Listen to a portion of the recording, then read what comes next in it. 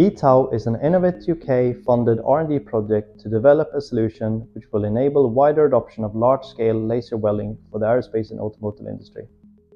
The project consortium includes TWI, Gestamp, CAV Systems LOE and Prodtex, who were the project lead.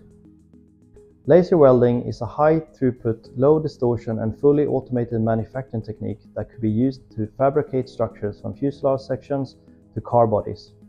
The welding requirements for these products are demanding, and an automated solution in the current marketplace cannot meet these demands, especially over a large working volume.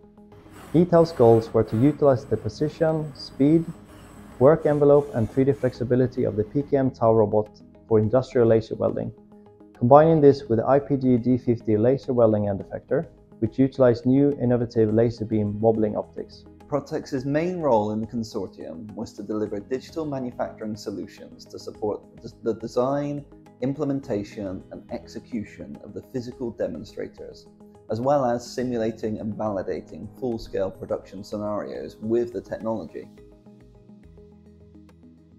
If you'd like to learn more about the ETOW project and how we used digital manufacturing techniques to reduce the costs and risks for the physical demonstrators in the project, as well as generating production simulations for full-scale rate manufacture, then please click on the link to get access to the full 13-minute-long video case study titled From Concept to Reality: How Digital Manufacturing Enabled a Breakthrough in Laser Welding.